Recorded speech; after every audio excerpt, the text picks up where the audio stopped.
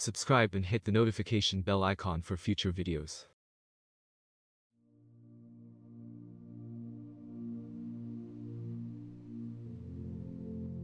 The Bible presents several different resources to help us in our effort to overcome sin. In this lifetime, we will never be perfectly victorious over sin, but that should still be our goal. With God's help, and by following the principles of His Word, we can progressively overcome sin and become more and more like Christ. The first resource the Bible mentions in our effort to overcome sin is the Holy Spirit. God has given us the Holy Spirit so we can be victorious in Christian living. God contrasts the deeds of the flesh with the fruit of the Spirit in Galatians chapter 5, verse 16 to 25. In that passage, we are called upon to walk in the Spirit. All believers already possess the Holy Spirit, but this passage tells us that we need to walk in the Spirit, yielding to His control. This means choosing to consistently follow the Holy Spirit's prompting in our lives, rather than following the flesh. The difference the Holy Spirit can make is demonstrated in the life of Peter, who, before being filled with the Holy Spirit, denied Jesus 3 times, and this after he had said he would follow Christ to the death. After being filled with the Spirit, he spoke openly and strongly to the Jews of Pentecost. We walk in the Spirit as we try not to quench the Spirit's promptings, as spoken of in 1 Thessalonians chapter 5, verse 19. And seek instead to be filled with the Spirit, that is, to be fully under the Spirit's control. How is one filled with the Holy Spirit? If sin is what grieves the Spirit and hinders His filling, then obedience to God is how the filling of the Spirit is maintained. We should pray that we be filled with the Spirit, immerse ourselves in God's Word, and walk in obedience to God's commands. This gives the Spirit freedom to work within our thoughts and actions. The Word of God, the Bible, says that God has given us His Word to equip us for every good work.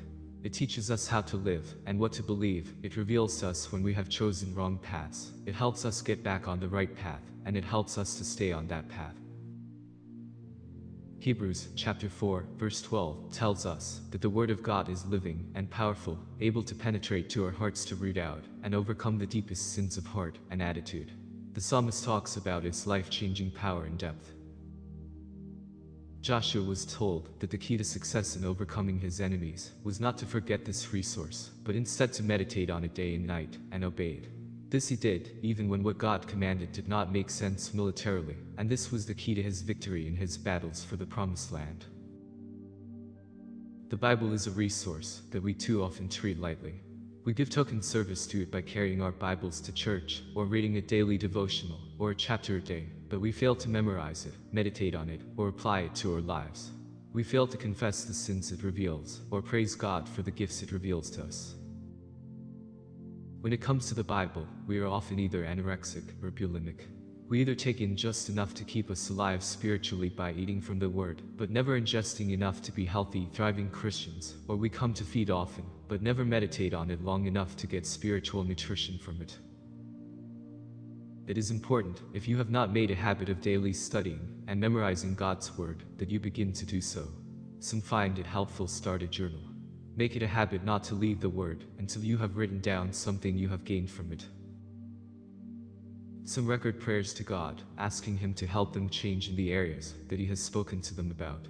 The Bible is the tool the Spirit uses in our lives, an essential and major part of the armor that God gives us to fight our spiritual battles.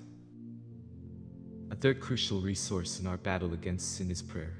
Again, it is a resource that Christians often give lip service to, but make poor use of. We have prayer meetings, times of prayer, etc., but we do not use prayer in the same way as the early church. Paul repeatedly mentions how he prayed for those he ministered to. God has given us wonderful promises concerning prayer, and Paul includes prayer in his passage on preparing for spiritual battle. How important is prayer to overcoming sin in our lives? We have Christ's words to Peter in the Garden of Gethsemane, just before Peter's denial. As Jesus prays, Peter is sleeping. Jesus wakes him and says, "Watch and pray, so that you will not fall into temptation. The spirit is willing, but the body is weak." We, like Peter, want to do what is right, but are not finding the strength. We need to follow God's admonition, to keep seeking, keep knocking, keep asking, and He will give us the strength that we need. Prayer is not a magic formula. Prayer is simply acknowledging our own limitations and God's inexhaustible power, and turning to Him for that strength to do what He wants us to do, not what we want to do. A fourth resource in our war to conquer sin is the church, the fellowship of other believers. When Jesus sent His disciples out, He sent them out 2 by 2. The missionaries in Acts did not go out one at a time, but in groups of 2 or more. The Bible commands us not to forsake the assembling of ourselves together, but to use that time for encouraging one another in love and good works. It tells us to confess our faults to one another.